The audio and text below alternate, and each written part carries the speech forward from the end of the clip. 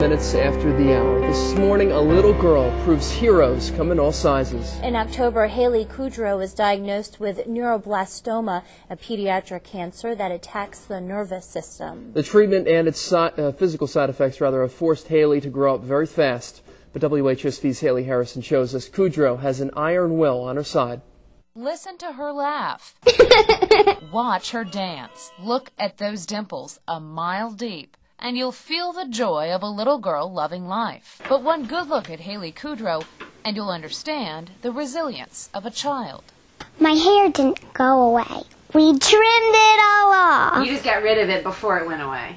Yeah, it kept falling out. I wanted to tape it back to my head. We read her a story that sort of explained when something like this would happen. Maybe she would lose her hair, and she didn't really care. Fighting an aggressive form of cancer, her innocence leaves her naive to the suffering and sadness of her disease. What's that? Is this my shadow? Her parents, Karen and Eric, carry the weight of knowing what Hayley is up against. It's not the same as telling an adult they have cancer. Like, she doesn't understand that what could happen. So she's not old enough to understand that, but she's old enough to understand what needs to be done to take care of it.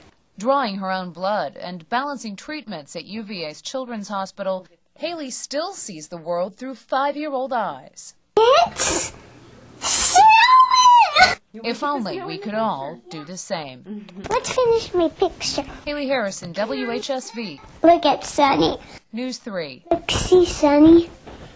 Hayley is in Philadelphia this week for surgery to remove a tumor on her stomach. To learn more about her treatment and the landmark study she's a part of, tune in tonight to WHSV's 11 on 11 and visit WHSV.com.